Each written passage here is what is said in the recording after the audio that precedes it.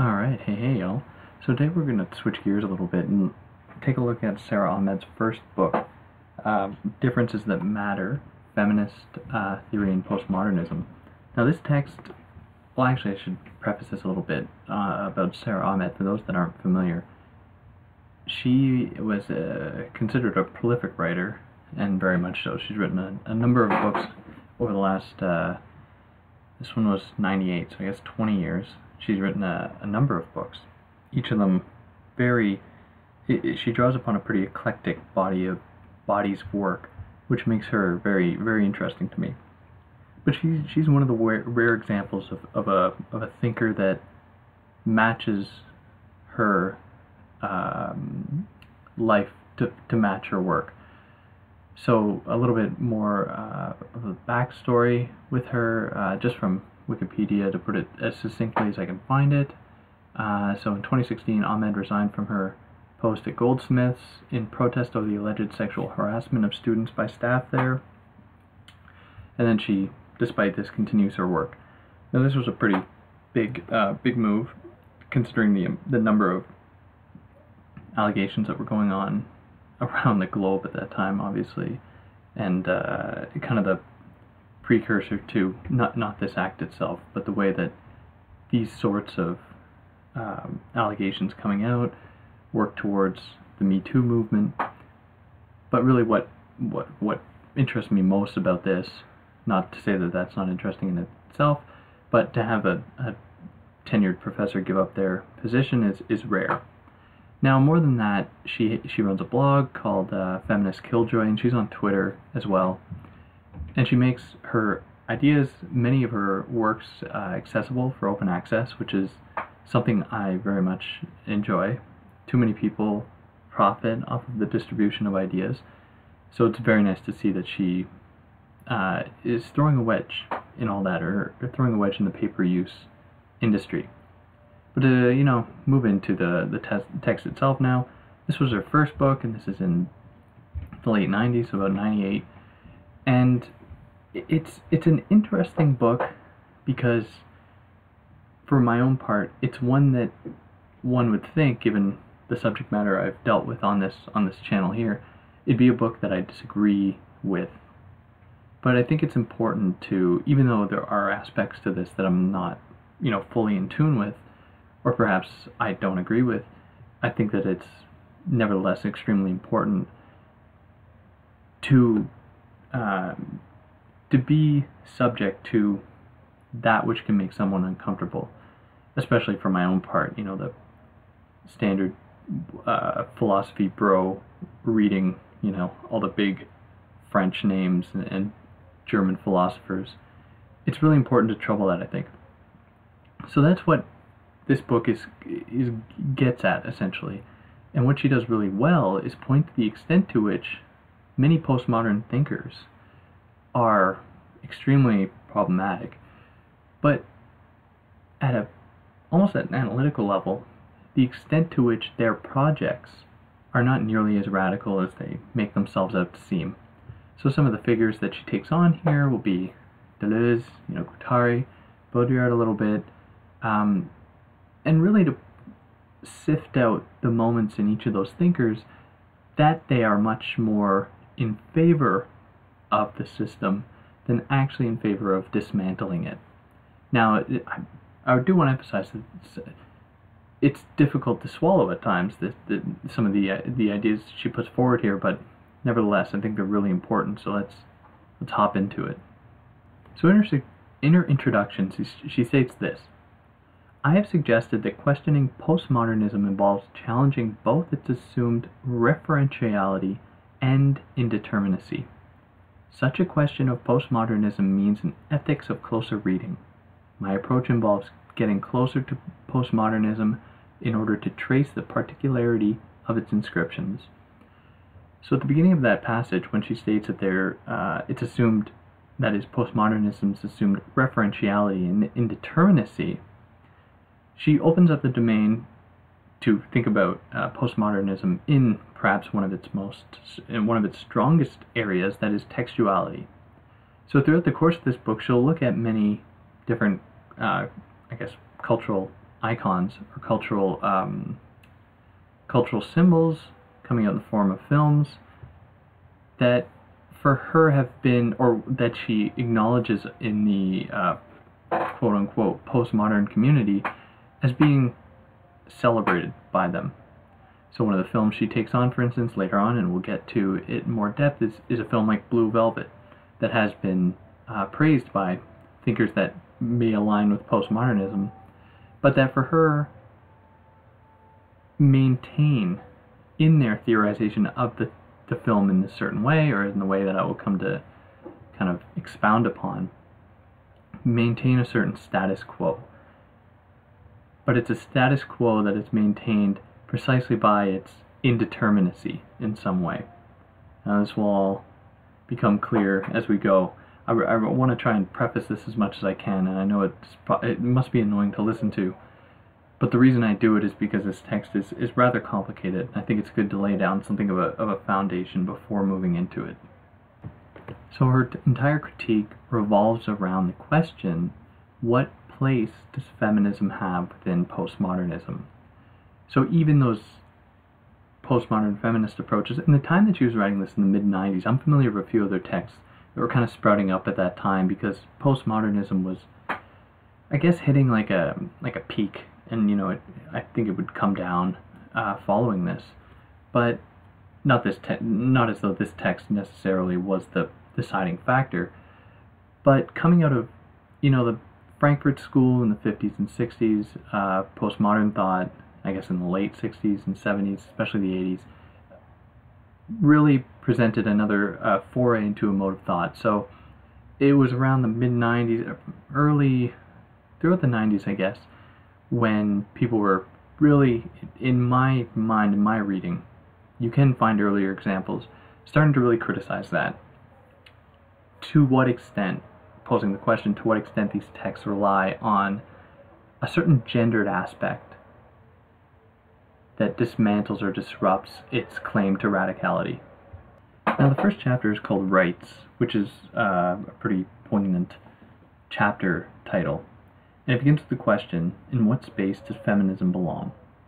She continues, it is this kind of question concerning belonging, concerning the proper space of feminism, that has led to a representation of feminism as straddled between the contradictory demands of practice and theory.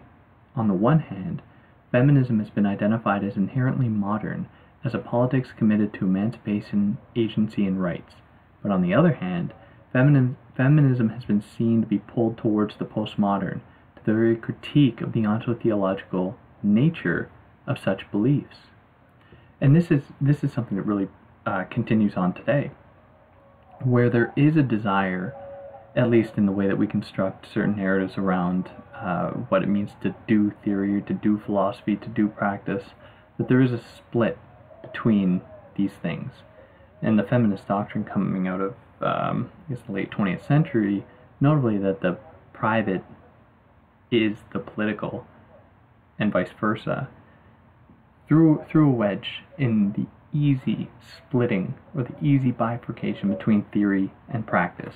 So it made it possible for us to consider what went on in theory as being very political, and what went on in politics being, in a sense, very theoretical.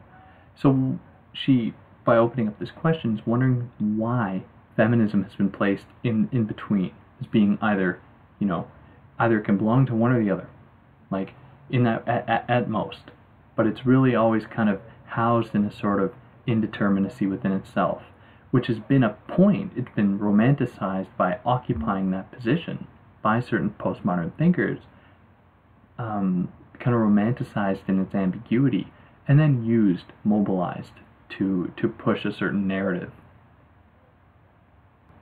So this chapter then focuses specifically on the question of law and rights, or rights and laws. So what she does specifically is take a look at, she examines how feminism, in her words, has an ambivalent and critical relation to the discourse of abstract rights at the level of practice, addressing three examples which embrace the diversity of both political and legal contexts: the use of rights discourse in the UN Conference for Women in Beijing in 1995, models of reproductive rights in the abortion debate, and, within Britain, feminist responses to the Child Support Act in 1991. So for Ahmed, the law, and she draws upon another text here, a text by Zilla Eisenstein titled "The Female Body in the Law," where Ahmed states that Eisenstein argues here that the law is phallocratic. That is, it reflects the dominance of the phallus as a symbol of the male body in a social order that privileges the bearer of the penis. So this proposal, the one that Ahmed draws from Eisenstein, notably that there is within the realm of the law a distinction between the law itself marking the phallocentric, and then whatever falls outside of it, or in those kind of subcategories of it, perhaps occupying the realm of the quote-unquote feminine, stands radically opposed to the, I guess, traditional idea, or one of the more conservative ones, that located within the law a split between the divine and the human.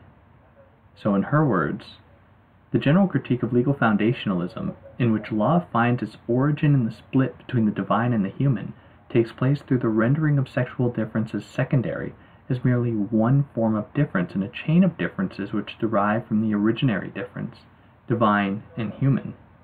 So it's that questioning that, well, what does that human look like? And it inevitably takes the form of a male phallus-bearing individual. And it's not unimportant that the same thing can be applied to the divine. God is very traditionally considered male. And in a proper Ahmedian kind of way, she then takes Eisenstein to task on this, where there was that distinction between divine and human, and forces us, in some sense, to question the supposed neutrality of either of those categories. And then she says, okay, well, if we problematize this and start thinking about the law in terms of like a phallus, to what extent then does that as well participate in this very system of oppression? So for Ahmed, she puts it as follows: in this sense, the phallus symbolizes the penis as a privileged mark of sexual difference, but here privilege comes both before and after the phallus. It is both already inscribed on the male body and a consequence of its symbolizing of that body in a specific economy. So really, it's, for her, in the way she kind of really gets at it, is that the term phallocentrism is a bit too vague, which for her simply implies the privilege is a total and singular system, free from the contradictions and opaqueness that a relation of power would surely generate in the production of antagonistic subject positions. So it's kind of like that Foucauldian paradigm where there's power, there's resistance, and that works at the capillary level. So to think about Foucault in these terms, which is ironic given the subject matter of this text, we think of the Foucauldian thesis of the web, or the kind of Foucauldian idea of the web, where power is something that exists on so many levels, that approaches us from so many different domains.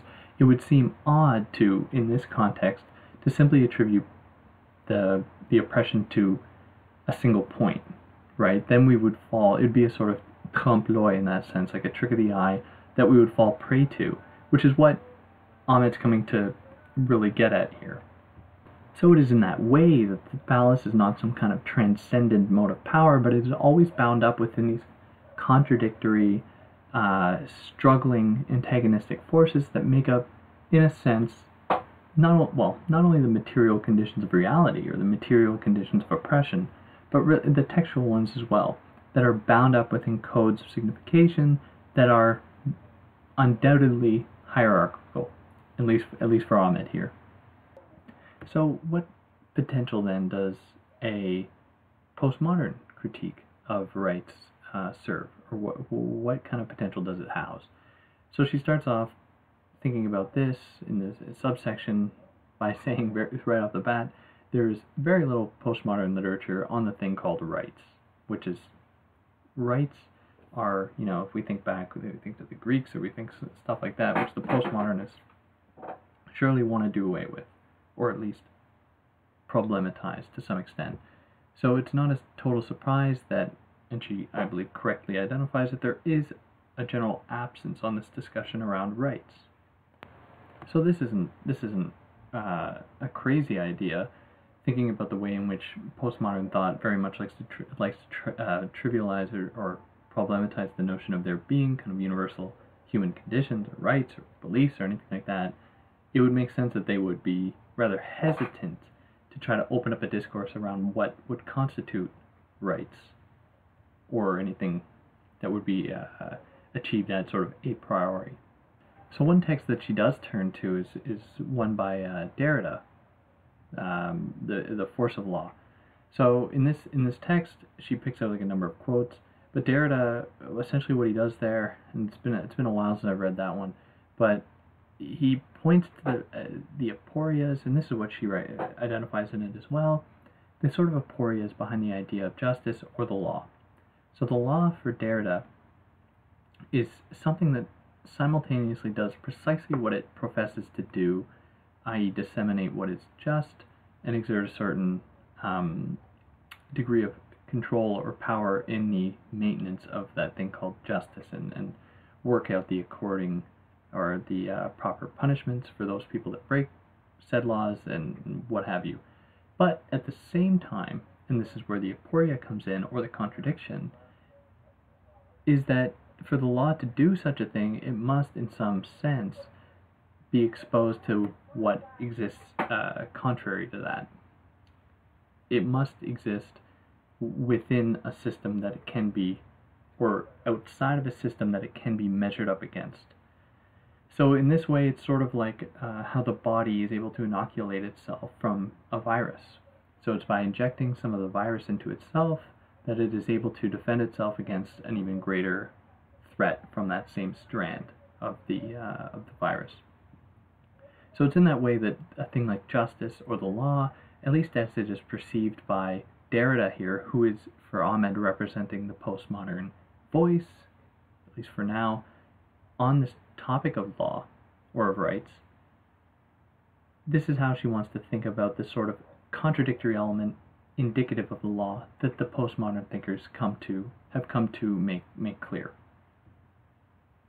Now she locates this in relation to legal scholar Dworkin, I believe that's how it's pronounced, their model, or his model I believe, where he states that laws are what come to be elected upon, and in that way it would be unjust to educate someone or to punish someone by retroactively constructing a law for which they can then be punished. Rather, there has to be a history to the laws so that they are fair in that way. So in every given moment that a punishment is laid out for breaking of a certain law, what you have is very unoriginal. And this is the term that she's taking out of him.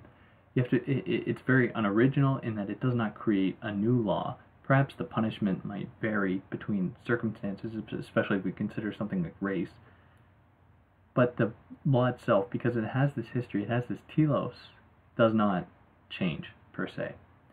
So it is that this idea that stands opposed to the Derridian deconstructive idea, precisely as we can think of it just before. There's always some kind of negotiation going on in the deconstructive moment, right? In that this split between what is acceptable in the judicial moment, or in this thing called justice, or in the rights of law, and then what stands opposed to it. And there's always that sort of, the presence of that contradiction. So it's not so neat as to say that it has a history, this history has a meaning, and it has culminated into this point. So in very much the same way as we did earlier, while Derrida's deconstructive approach would be something that we might, on first glance, see to be something that would align well with feminist thought, especially in the destabilization of a steady subject position, or of a clear linear telos to this thing called law. Ahmed wants us to even question that and say, to what extent then does even Derrida's kind of bifurcation, Derrida's dichotomization between the law, what stands outside of it, or between the calculable and the incalculable, system and unsystem, in what way do these distinctions then evoke the sense of there being not only a split between, a thing like male-female, for instance, or in what way can then the outside be, that the image of that indeterminacy be placed on women. Besides all that, to what extent is this simply sort of pie-in-the-sky type theory that doesn't have any pragmatic applications? So there is then, just very blatantly stated by Ahmed, there's simply an absence of a socio-historical, contextualized, and contingent analysis in the deconstructive approach. So you have two extremes here, thinking about the one put forth by Dworkin, which thinks about the way in which there is a history, but it is a very oppressive, teleological history that is very much in the realm of patriarchal thought. And then on the other side, you have the total disavowal of any such possibility of contextualization. So I will reluctantly say that Ahmed wants to find like something.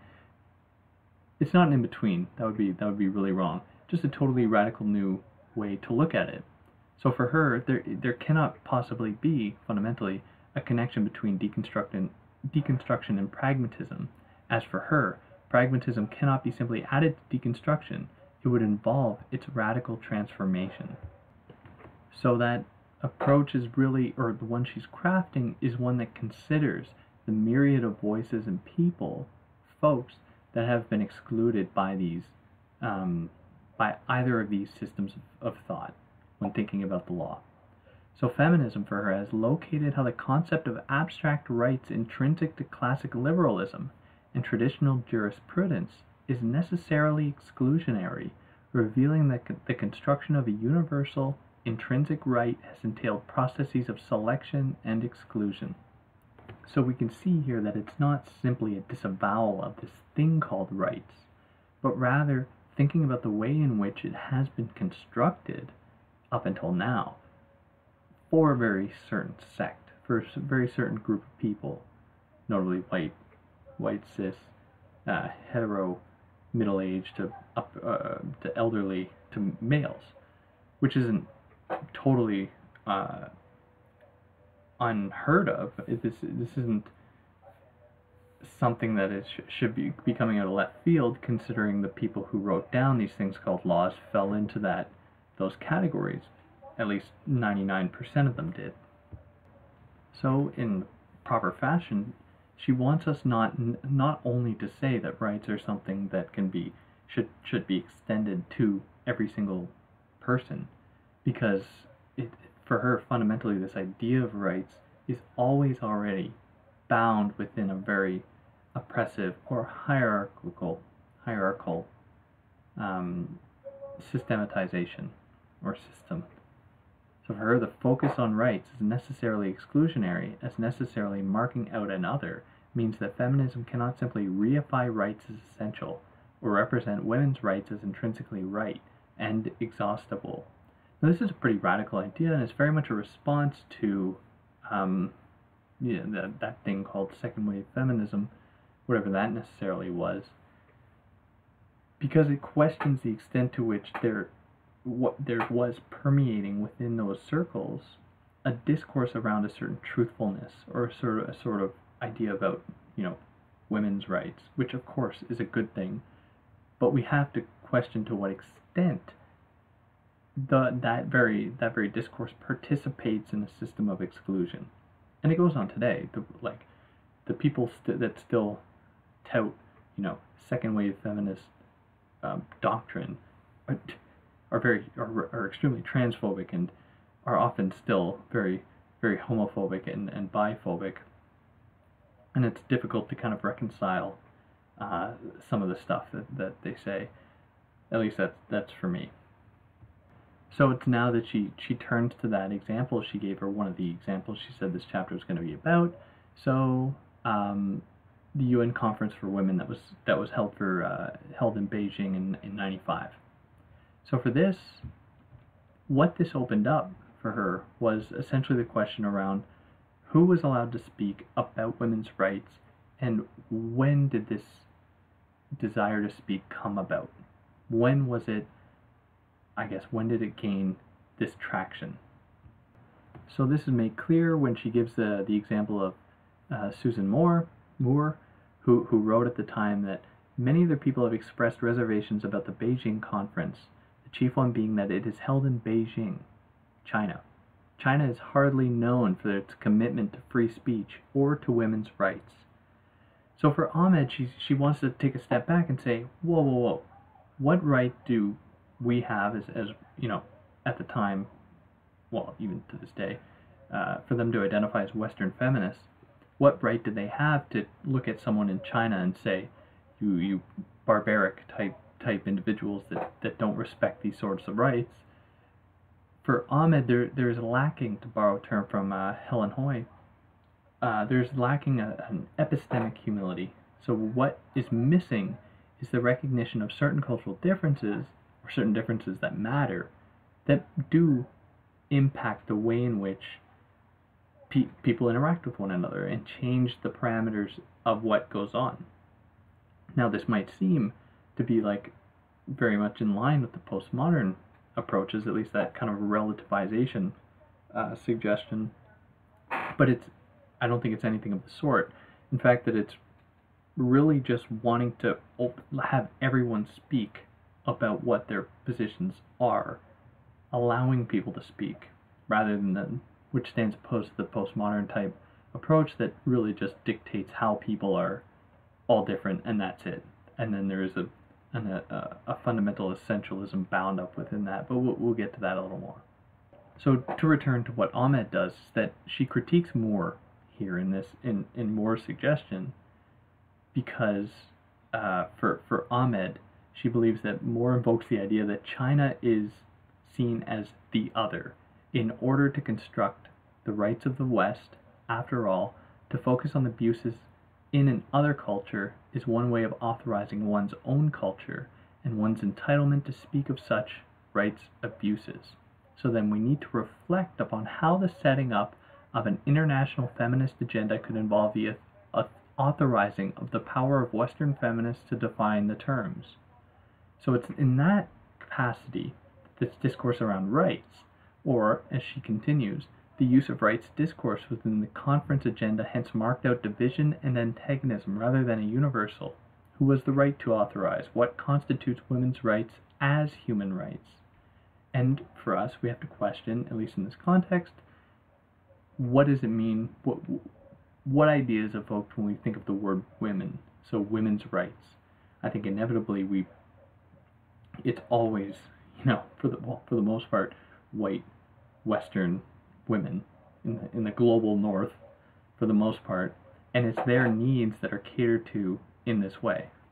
So our first step then for Ahmed is the recognition of the incommensurability of feminist constructions of women's rights.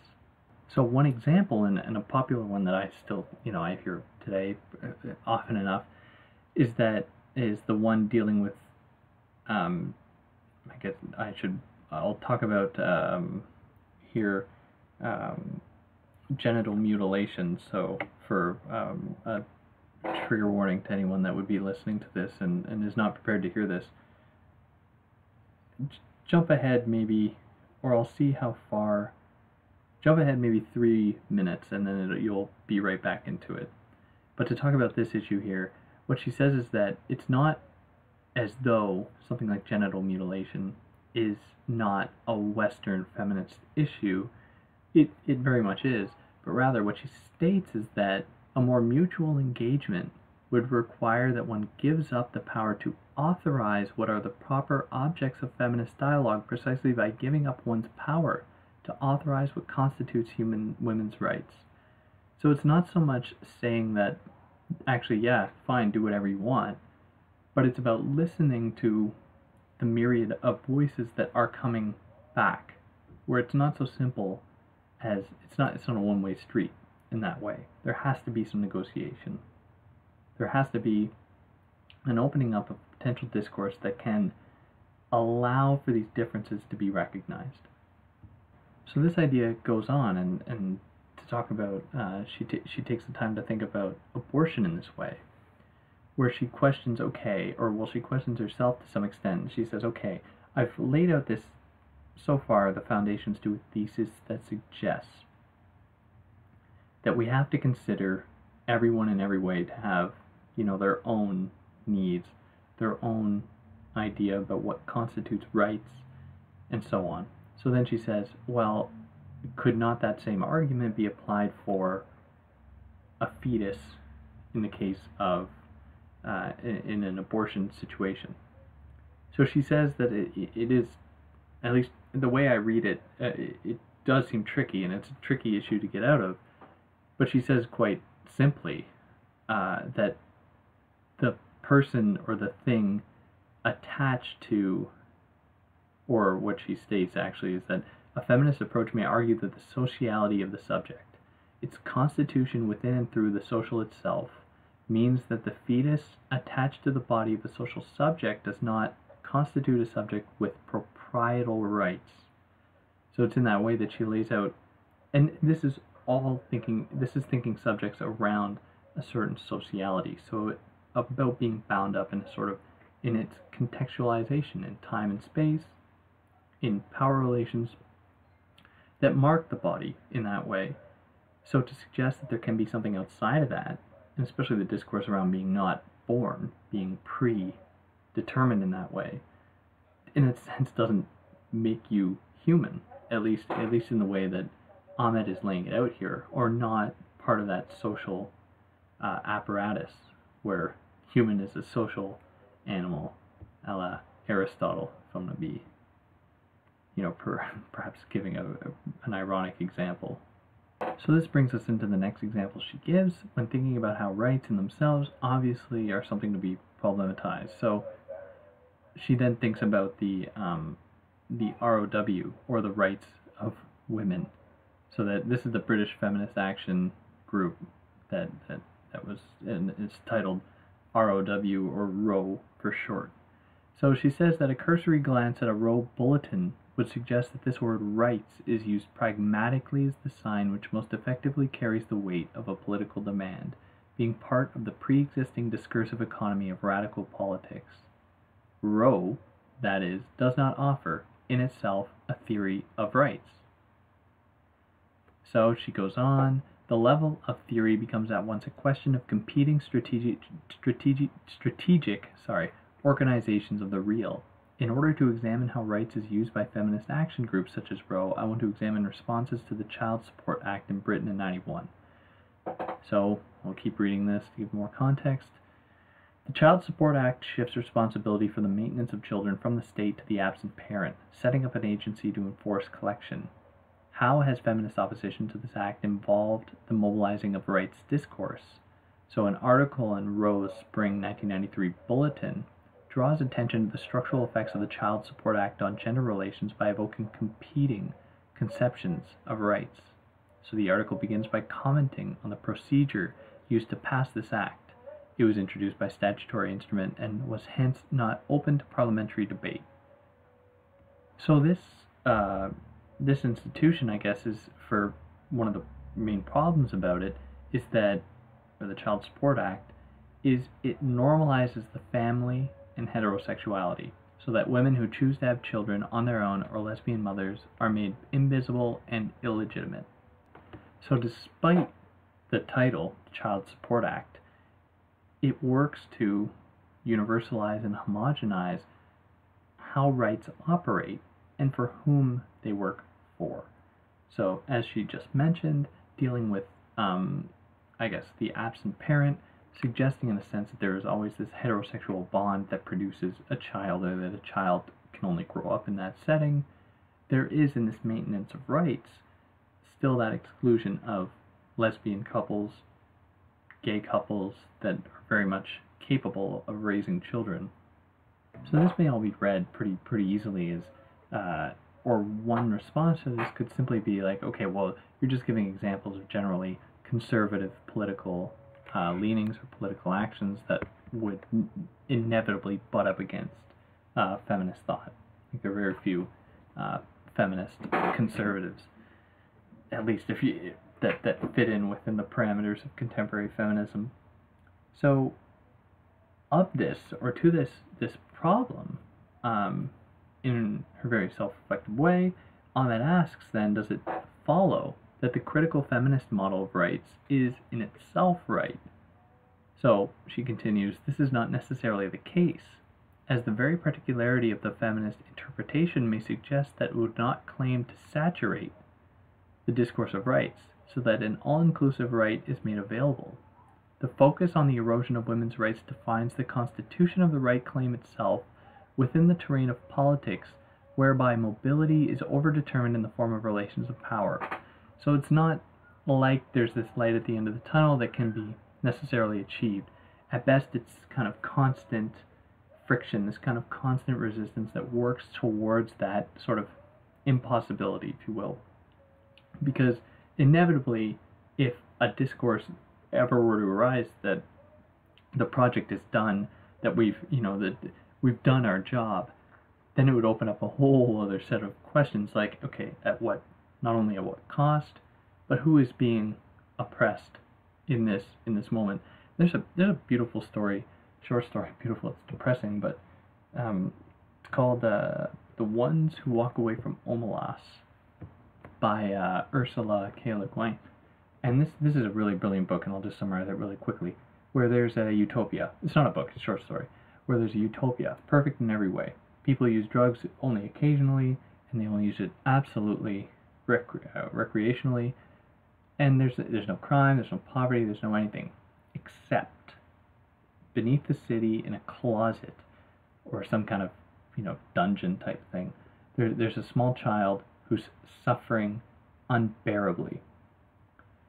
So the citizens of Omelas are all made aware of this at a certain age, in their, I guess, early teenage years, I can't remember exactly, or their late childhood, or at some point they're made aware of this child's suffering. Now, all the happiness somehow is predicated on this child's suffering. So when they are made to know about this child, they're given an option. Either they can stay in Omelas or they can leave. Hence the title, The Ones Who Walk Away from Omelas. So it's interesting in that way how this, Ahmed really wants to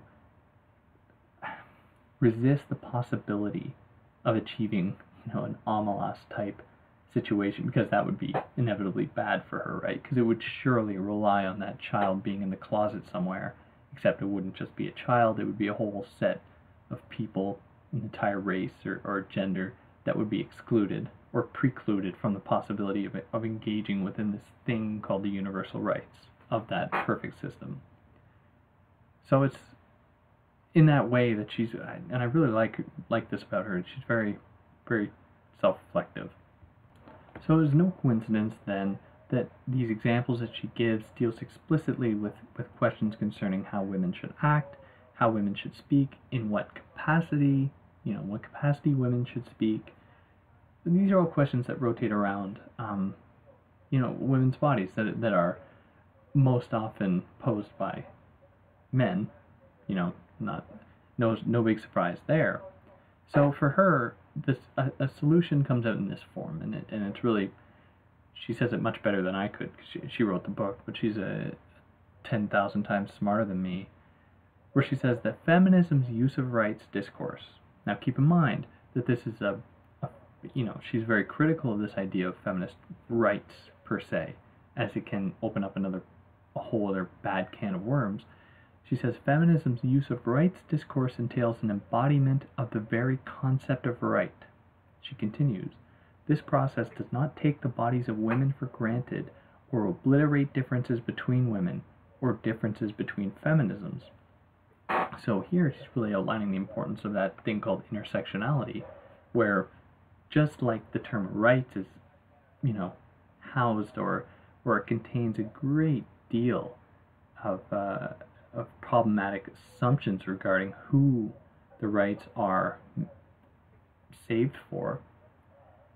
Feminism itself is no different. Well, perhaps it's a little different, but it has many of the same issues, where feminism has become associated with a certain whiteness, certain class, certain gender, absolutely, that we have to be careful of, which is why I think it's important. She's invoking feminisms here, feminisms that come from a myriad of different places.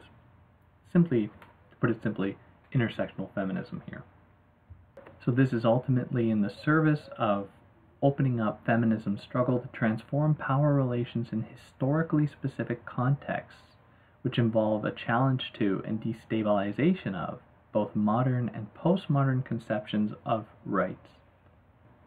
So that closes off this chapter here when she says that it hasn't really been about postmodernism yet. And I think it's a really interesting place to start, because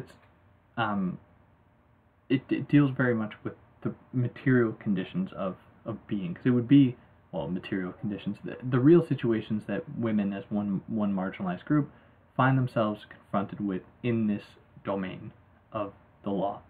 So it's a good place to start, because if she had just approached this book with like another opposing discourse to postmodernism or anything like that, she would risk committing the same mistakes, where there are no real women attached to it, there are no real people attached to it.